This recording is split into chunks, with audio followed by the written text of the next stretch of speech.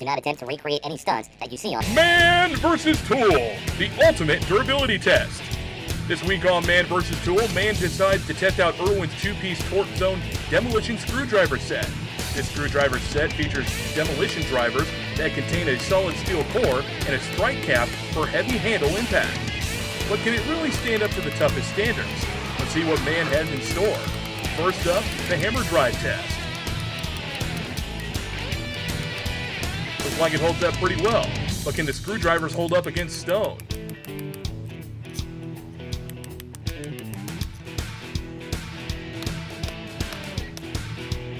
Looks like it holds up just fine. Now let's try metal.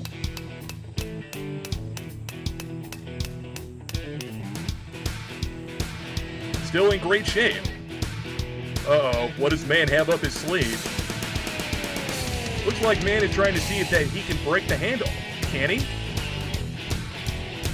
That one looks okay. And next up for a normal screwdriver.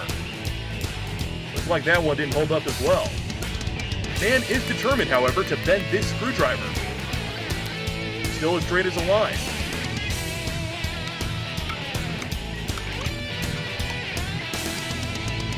It looks like it's going to take a while to get it out of the post.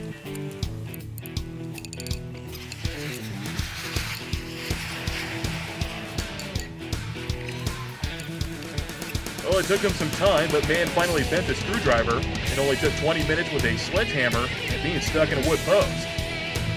Alright man, take your bow, but this probably won't be how you treat your tools.